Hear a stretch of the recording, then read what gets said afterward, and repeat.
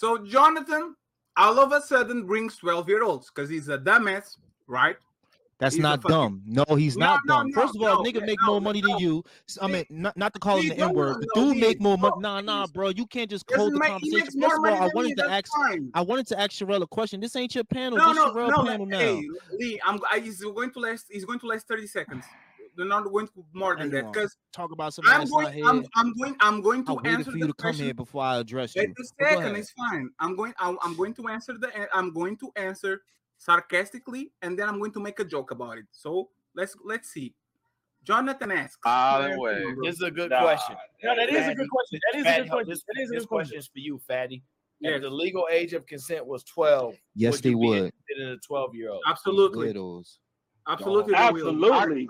So Jonathan. Yo, Lindsay, slavery was legal too at one point. No, one second, because y'all gonna get this all thrown in jail. Jonathan, they gonna cut me down with you, bro. Let me. Hey, Lee, they're gonna be knocking at the.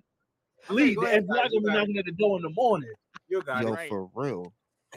Go ahead, Fatty. I'm telling you, Jonathan is a law-abiding citizen that throughout these months that I'm knowing, always, you have to abide the law. You have to abide the law. You have to abide the law. If the law is there, he has to follow through. No, the law don't say you have to date somebody 12.